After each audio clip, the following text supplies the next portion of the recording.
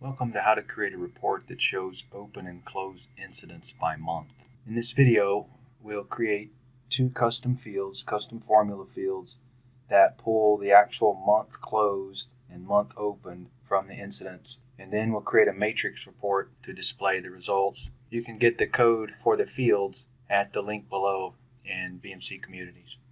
So log into Remedyforce and go to Setup in Salesforce. Create objects or incidents, or if you happen to have been in the incident objects, it'll be under recents. And custom field and relationships, click new. Select formula, click next, and name it month opened or whatever you prefer, opened month. And then select text and click next. I've already got the code here. And what we're going to do is create a case statement that pulls the month from the open date. And when you set your numbering up, make sure you use 01, 02, all the way up through 12. Otherwise, if you just use 1, 2, 3, it won't order them correctly. They'll be ordered 1, 10, 11, 12. So make sure to put the 0 in. Click next, and go ahead and click save and new. And then we're going to do the same thing again, except this time we're going to use the close date instead of the open date. Text field. Next, and the only difference will be right here. Instead of being open, it's closed. Next. Okay, now we're ready to create the report. Click Reports, New Report, and type in Incident to pull up Incident Report Type.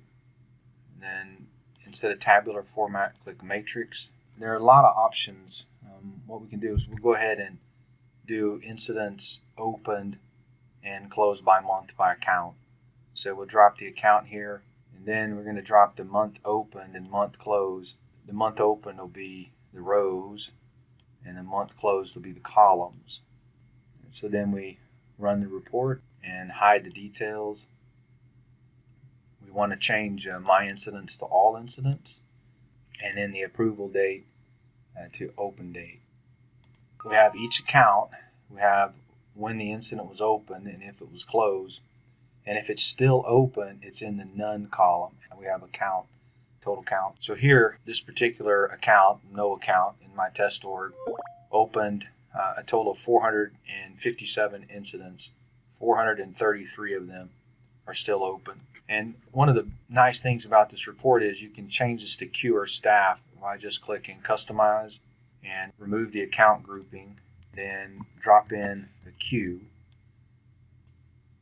Then click Move Left. Run the report.